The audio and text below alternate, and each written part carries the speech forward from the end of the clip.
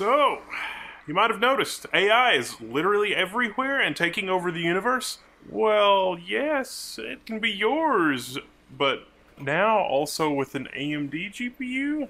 Look, AI Quickset. Listen, what's got me so excited about this is that you, someone who is motivated to get out of bed and live life, you can be part of the new digital enlightenment reboot. AI can give you all the attention that you need. It can be a tremendous tool for reason, individualism, and to effectively scrutinize traditional institutions. It can pave the way toward a social revolution, almost certainly for the better. It is the Enlightenment rebooted. Now with cat pictures. AI-generated cat pictures.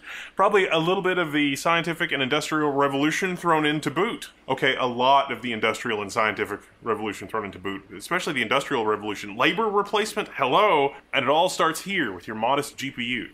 Our humble ASRock Steel Legend 7900 GRE. You betcha. Any AMD GPU, really. But I'm going to show you how.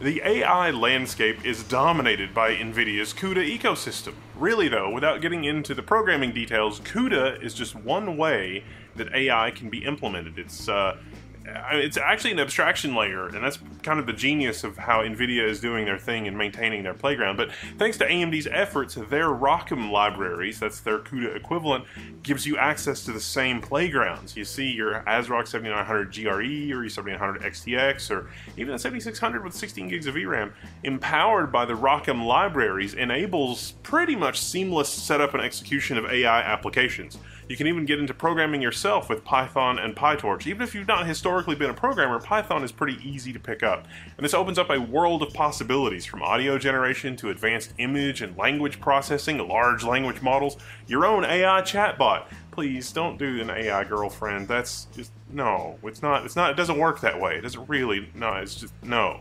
I want to show you some of the AI packages bundled in ASRock's AI Quickset application. It's right in the box! They put it in the box! AI Quickset!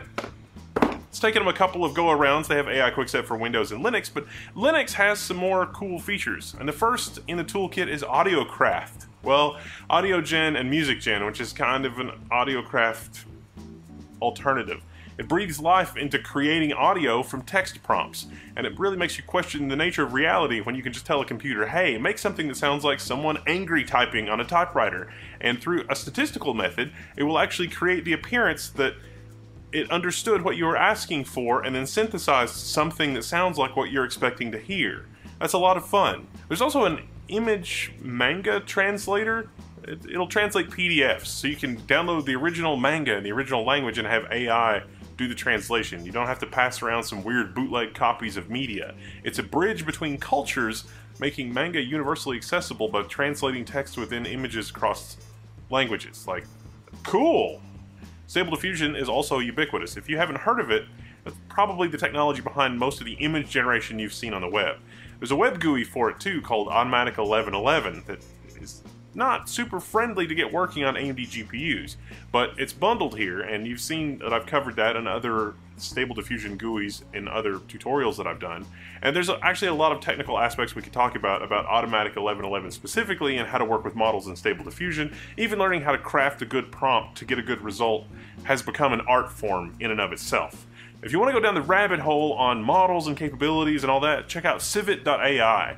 Browse this. It's mind-blowing. You can download these models and just run them in the web GUI here on your GPU and use them to generate images based on what you type. And this is just the beginning. Civit.ai is what is colloquially known as a model garden. Model gardens showcase the potential of various models, helping users visualize capabilities of the various models that you see on display there. And whether you're an artist or a developer or just some rando like me, Civit.ai, alongside your Stable Diffusion installation, is your canvas to explore the bounds of creativity. This can also be a source of controversy, because who created this? Is it based on what art? Did you get the artist's permission? Was the art out of copyright? Someone created a model because a particular artist's style is so iconic. Did the artist even know? Look, when we steal fire from the gods, we always burn ourselves one way or the other. At least until we learn how to wield it a little bit better. We're definitely in the self-immolation phase of this.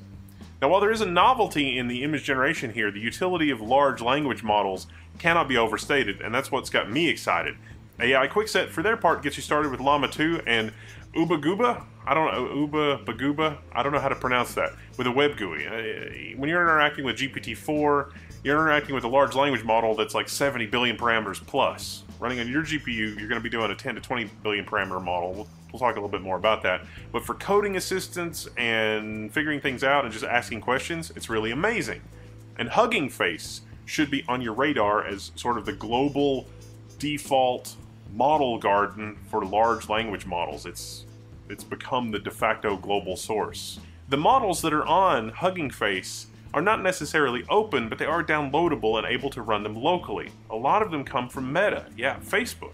Facebook is scared to death of a world where they're not relevant, and they've got a lot of good data that they can use to train AI. There's a lot of people upset because of or on behalf of artists whose stuff has gone into training.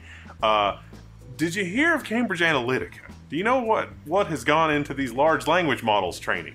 Trust me, we have all been sinned against. But Meta is not the AI company. That's OpenAI, and by extension Hugging Face, and to an extent Microsoft. The models that they have been training on your data are downloadable at least, and some of these are more open than others. I mean, Hugging Face is a garden, so there's companies and individuals from all across the world. Training these models is like a $10 million operation, at least today. I'm sure that's going to come down. More in some cases. And being able to run a 7 to 10 billion parameter model locally on a gaming GPU, that is game-changing, pun intended. And like I said, you don't necessarily expect something as good as GPT-4 or what's coming after GPT-4, because those are many, many, many billion parameter models, well beyond what you can run locally on a single GPU. But you can get a lot done with good 7 to 10 billion parameter models. These conversational agents, as they're sometimes called, span the gamut. You can get all kinds of models trained for all kinds of things. Code Llama is my personal favorite. A well-tuned version of Code Llama, like people will take a model, Code Llama, from Hugging Face and tune it and do something interesting to it, and then re-upload it or re-upload their modifications to it, and then you can download and run that. And these run well enough that it will make you question your own preconceived notions of what reality is. Can intelligence be divorced from sentience or sapience? It sure seems like the answer is clearly yes, but you should experience that for yourself. And you can with this software. But understand the limitations imposed by your hardware. I mean, the difference between a 70 or 130 billion parameter model and a 7 billion parameter model is significant. But 16 or 20 or 24 gigs of VRAM on your GPU is really, really good. Shockingly good. And things are only going to get better here. And an ASRock 7900 GRE is immense. It's the right balance of performance and memory bandwidth and memory capacity. Okay, I would, 20 or 24 gigs would be nice, but it's pretty good. Lastly, there's YOLO V8, and it's a CLI, meaning command line interface thing. That's AI object detection from images or video. But to really leverage it, it helps if you know a little bit of Python. There is a GUI here, but this is pulled from a GitHub repository called Ultralytics, and you could run that. Now I mentioned that ROCm versus CUDA. What about performance? How do these cards stack up in terms of overall performance?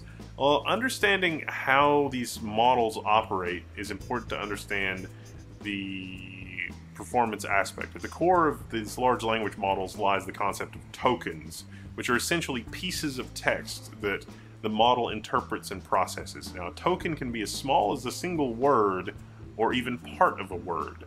The efficiency and speed at which a model operates are measured in tokens per second, and that is a benchmark that directly relates on how quickly a model can generate or analyze text. So when you give it a long, wordy prompt and ask it something, how long is it going to take to analyze your thing? This metric is crucial for developers and researchers because it determines the practicality of using a specific GPU for AI tasks. And there is a bit of a race going on to figure out what sort of silicon you need in your computer in order to effectively leverage this. So the 7900 GRE, 66 to 68 tokens per second for these large language models. That's running in Llama with ROCm. The performance positions it as a pretty strong contender in the realm of AI hardware. Now for this video I've talked a lot about ASRock GPUs, but what about AMD GPUs in general? I mean, isn't the magic here ROCm? Yeah, the reality is that you can run all of this natively on your AMD GPU. You just don't have an AI Quickset installer to help you do that. But there is this AMD ROCm blog, which is the best place where they have really amazing blog posts showing ROCm's capabilities and new features and versions. And I'm working on some new content based on some of the blog posts here at AMD's ROCm blog. But I'll give you a preview. A quick start for getting LLMs up and running on any AMD GPU, or any GPU really, OLLAMA. This is a web GUI. There's a guide for it on the Level 1 forums. In fact, if you follow the guide I already did for Docker, NVIDIA, and OLLAMA, it's exactly the same, except just leave out the CUDA parts. You don't need it on an AMD GPU. It's point-and-click, easy GUI. You're going to be able to download and run a ton of stuff. CodeLlama, Mixtral, Dolphin, tons of stuff. Isn't this really just super exciting? If you remember all the stuff I said from this video, you can talk about this like you're somebody getting your feet wet with AI, which is really very exciting, and I can't wait. And oh my gosh, everything is on fire in a good way, in a Promethean way, right? I'm Wendell, this is Level 1, I'm signing out. You can find me in the Level 1 forums, where you should definitely direct your questions and or ideas for future videos. All right, I'm signing out, and I'll see you there.